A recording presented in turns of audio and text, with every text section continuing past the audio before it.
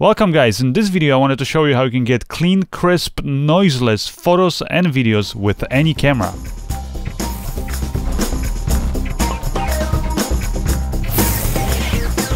So what I'm about to show you literally is going to work with any camera, as long as this camera is not a potato, basically. As long as you're actually able to get normal images. A lot of times people think to get images without any noise, you have to have cameras that are able to shoot really high ISOs. And that's actually not the case. You can shoot with pretty much any camera. And also, just to illustrate this, I don't want to show you just shots like these ones, which were done at night, but also, for example, this scene that I did during the day to show you how, if you're not following the right techniques, you can even screw up this kind of a shot. So here, for example, is this shot where I was just testing out with my brother, actually the costumes for the sequence that we're shooting. We're going to be basically mimicking the look of a film, O Brother, Where Art Thou?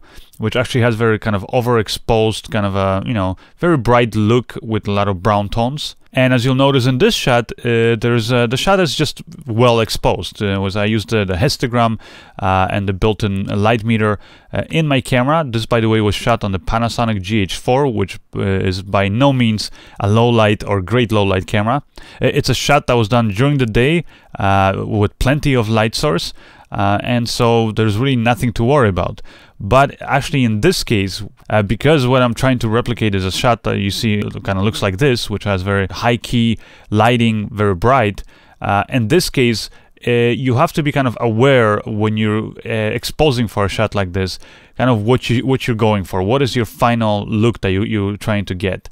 And that's, I would say, the biggest mistake that most people make is most people just try to get a well exposed shot, you could say. And so they just expose it without thinking much about what is the final look that they want. And in this case, because I knew that the final shot is going to be very bright, almost overexposed looking, it actually made more sense for me to overexpose the shot a little bit in camera. So here, let me actually show you what I've shot for the final sequence here with my brother replicating the look of the film O Brother, Where Art Thou? And as you'll notice, they're overexposed. They're actually exposed by almost 1 f-stop.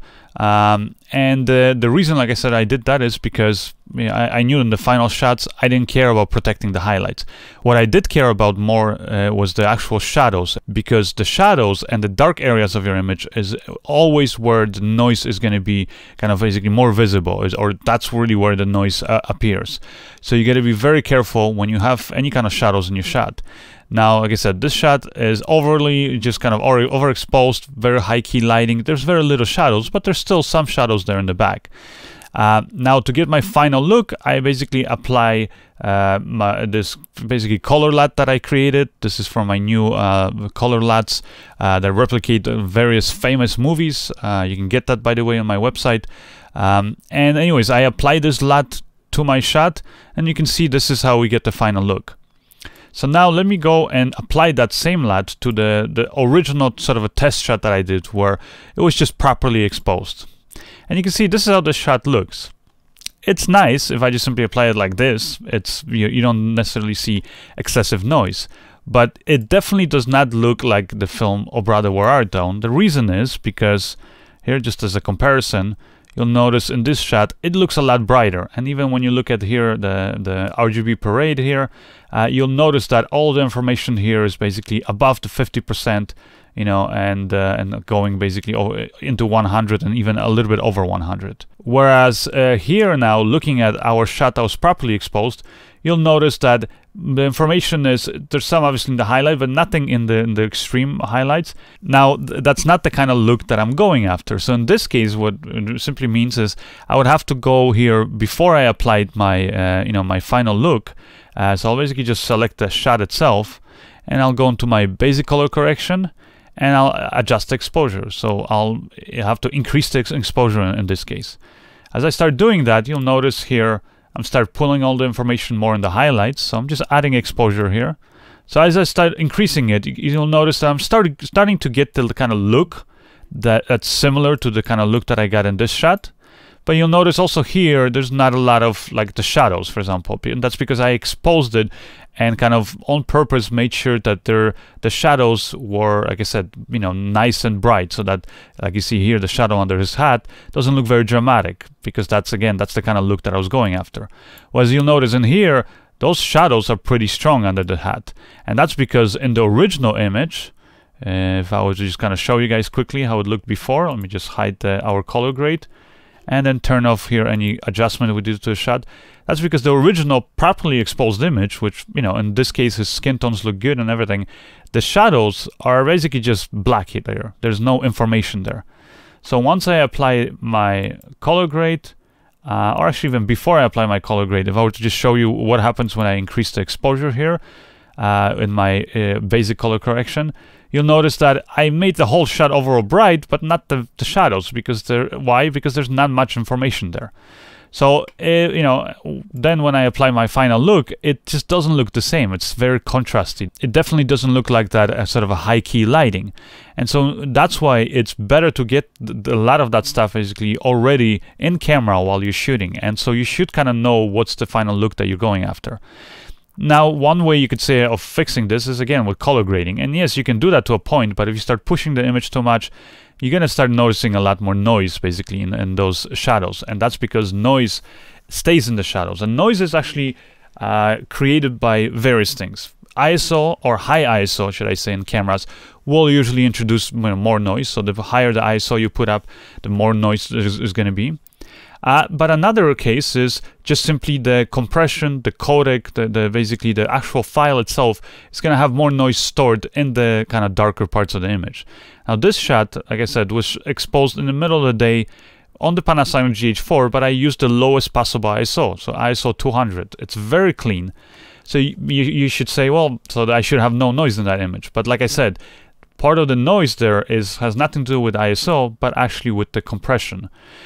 So since this is already a compressed image that was saved to my, my SD card on my camera, once I bring it into my editing program and I start playing with the colors, and let's say in this case I want to brighten up those shadows, if I do it a little bit, you might not notice a big difference. If I do it a lot, like let's say in this case, that's kind of more or less with the look that I want. Well, if you look at this shot now, you'll notice that it's going to be more noise there visible in the shot, and that's because all that noise that was there in the shadows is now amplified. I basically made it brighter. It's definitely a lot more visible. If I, for example, zoom in here, and just so you guys see it now zoomed in the shadows there of the shot, you'll see it's a lot more of this kind of noise dancing around. So you definitely want to be very careful of how you expose your shots. Exposure is, I would say, key and when it comes to getting nice clean images. And to know what kind of exposure you want, doesn't matter whether you're shooting at night scenes or in daylight, like you see here, you want to kind of know what is the final look that you're going after. Now, one tip I can give you is you definitely want to stay away from underexposing your image. You've overexposed an image, yes, you're going to clip some of the highlight information, but at least you'll still end up with a clean looking image. If you underexpose your shot, even by a little bit, you're really just going to be doing nothing more but introducing a noise that wasn't there in the first place.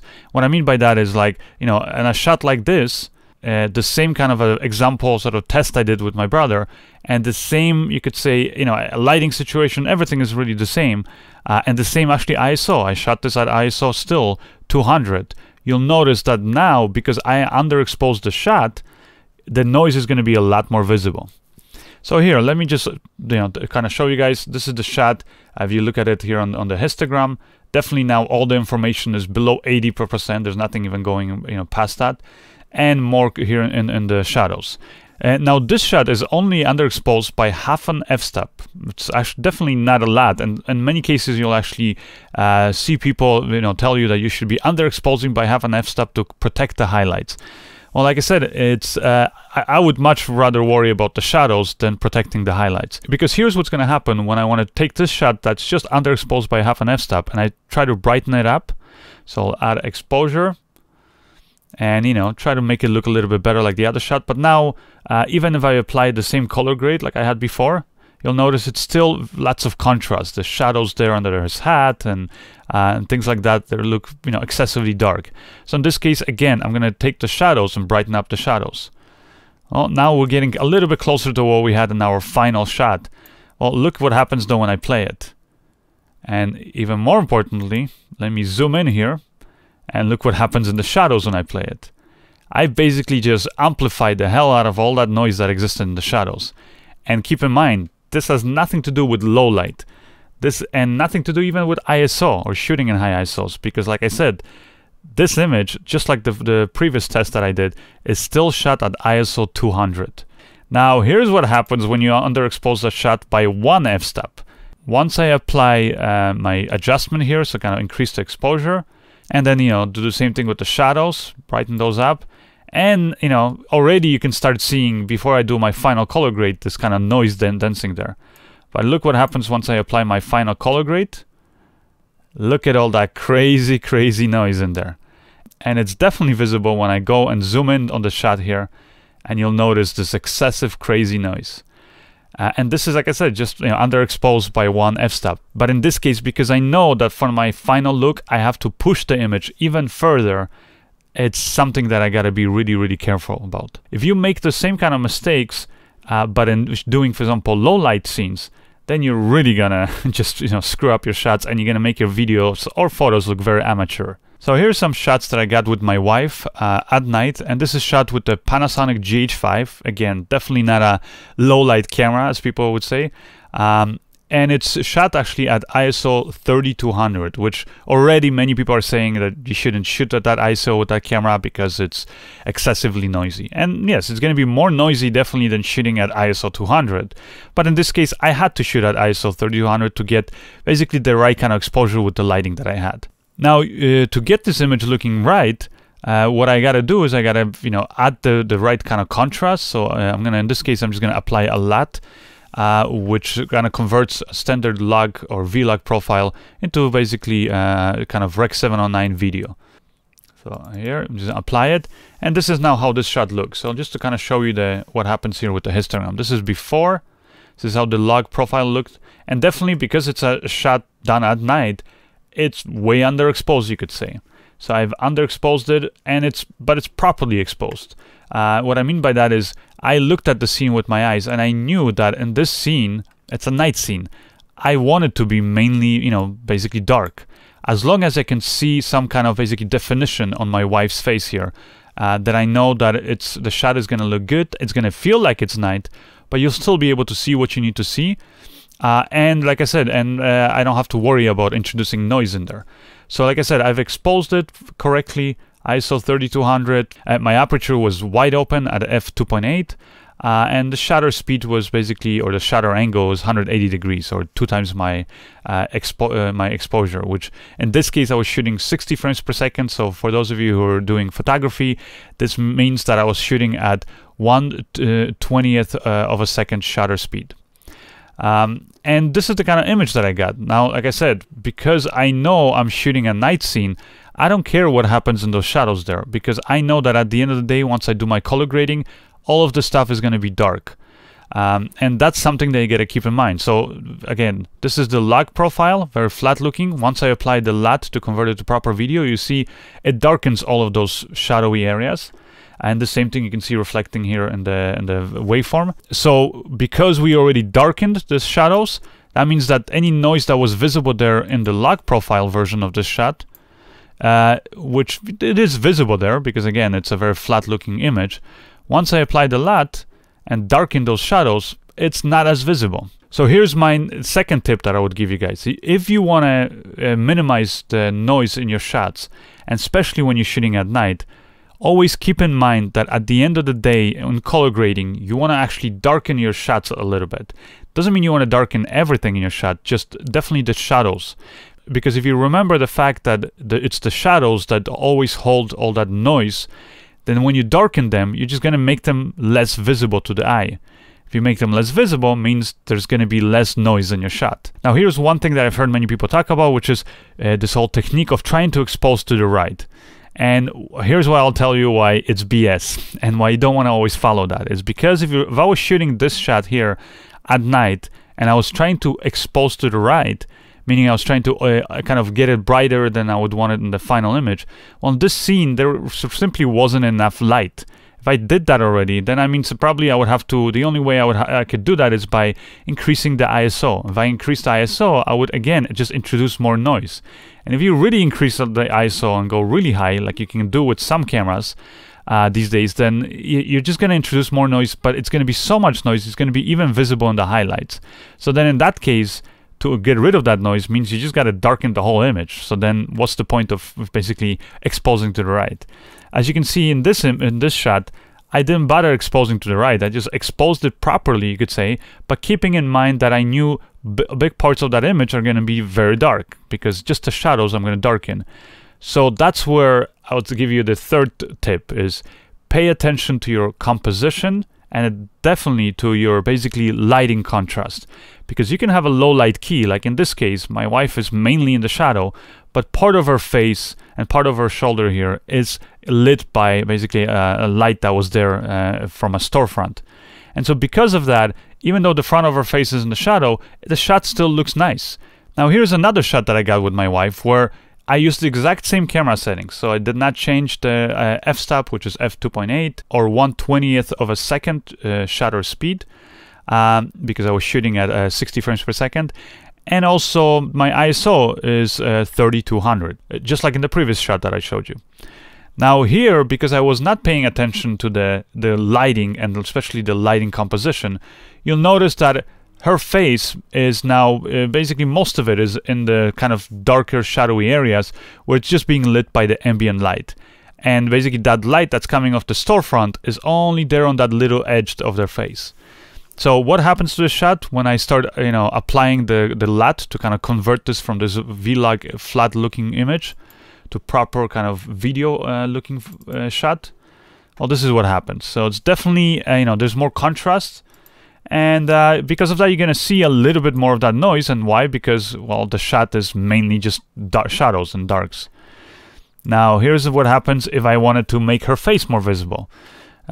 Basically, then I would have to go to my overall kind of basic color correction here and increase the exposure. If I start increasing the exposure, you'll start noticing right away it's just a big no-no, because then the noise is really visible, especially once I zoom in. If I look at this shot here, the previous shot, as you can see, half of my wife's face is in the shadow, but because the other half actually has some light in there, it's just the shot looks a lot more interesting. And it's the same kind of lighting scenario, all that stuff. It just, I kind of shot it from a different angle. Here's another shot where you can see that same point being illustrated. So here's my wife, and she's basically being, standing against this building that's actually, you could say has some light on there from this kind of fluorescent tubes. And so because of that, all we're getting is a sense of that there's somebody standing here, but you can't really see their face.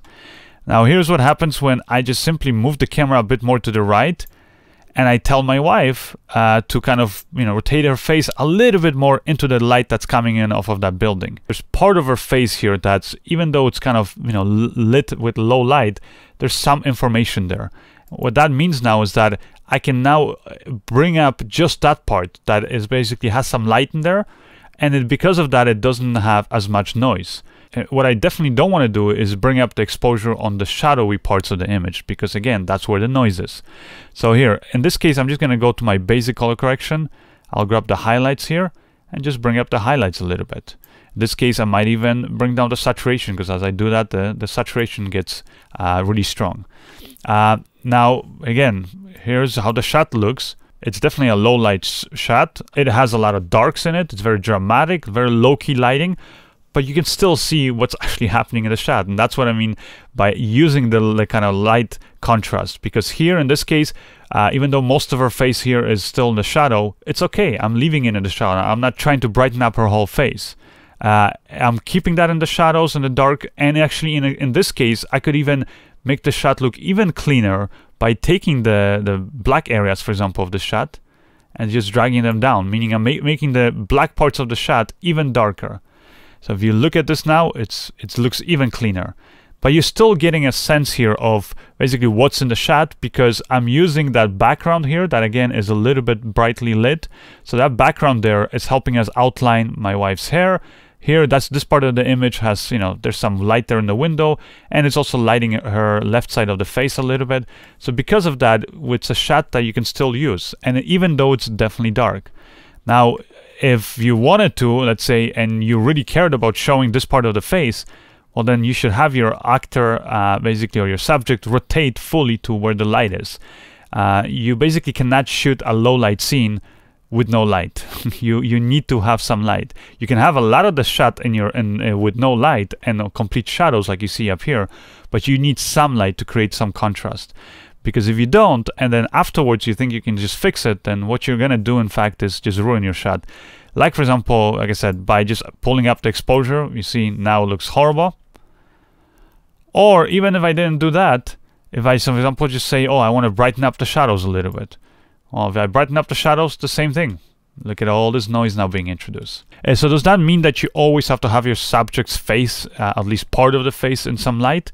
Like, what if you wanted to get this really low-key kind of a shot where it's pretty much, like I said, the light is very minimal on your subject, but you still want it to be clear so you can see who's there, but you also don't want to basically just increase the exposure of that shot like I did in this first example here, where it just kind of brightens the whole face. So can you do that? Well, yes, you can. And here's actually another shot that I got with my wife where it's the same location, the same camera settings. I just had her look away from the light, so she's kind of looking out into the street, and you'll notice pretty much basically all of her face is being lit by this ambient light, which is pretty much zero. You can see something there, but it's very faint. So this is how the shot looks when it's just standard V-like profile. Once I applied the LUT to kind of convert it to proper color space, you'll notice the whole shot gets drastically darker, because like I said, the LUT will just increase the contrast in the shot. So now her face is even darker.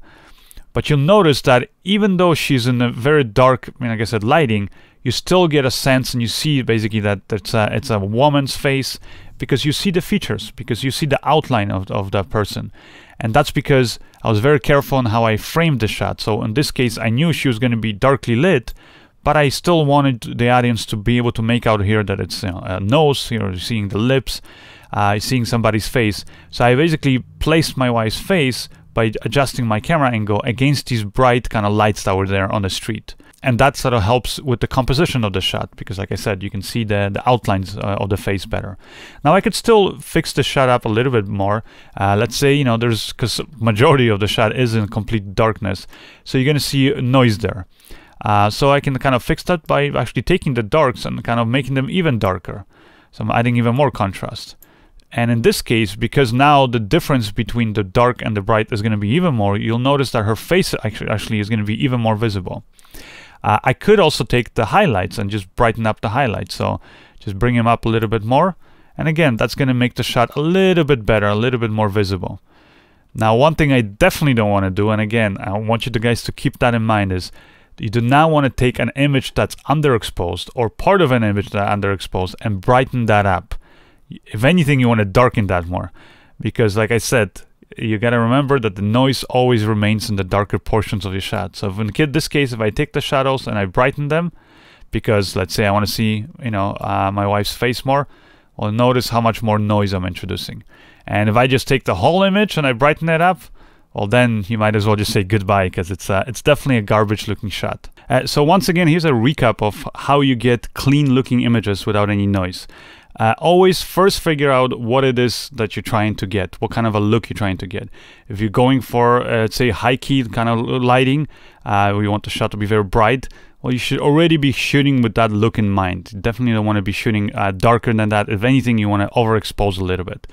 If you're shooting, for example, going for low key lighting, then in that case, don't expose to the right, like some people would say. Just expose it properly, knowing that you're still going to darken it a little bit, but you're just going to darken the shadowy parts of your image, because again, the noise always stays in the shadowy parts of your shots, not in the brighter spots. Now, another big tip I'll tell you is just because you're shooting a low-key lighting scene or at night doesn't mean that you can't use lights. You always have to use lights. And even in these shots, we're shooting and we're using available lights that were there on the street, but we're actually using the lighting to our advantage. So whether we're having half of the face being exposed, or we're using the lights to create an outline on our subject. So all those things like the composition and where you place your subject against the light and things like that, they all matter. So you want to use the light, and because if you're not going to expose your shot properly and you're just going to get a completely underexposed shot, well, keep in mind that in post you want to be darkening that even further. That means that your shot is just going to look like garbage. Whereas if you get a nice low-key lighting shot like this one, but you still have some contrast there between the brighter and the darker parts of the image, then you can still do a lot with this image in post, because you actually have some bright, clean parts of your image. And you know, it doesn't mean that you have to be very safe either with the color grade. So like with this shot, for example, this was again shot on the Panasonic GH5 in V-like profile. So here I'm just gonna go and apply some of my other LUTs that I have. And these LUTs are actually I customized them to work with various different cameras, and I actually have here a set that are specifically made for V-Lag. So these will work with Panasonic GH4 or GH5 type cameras.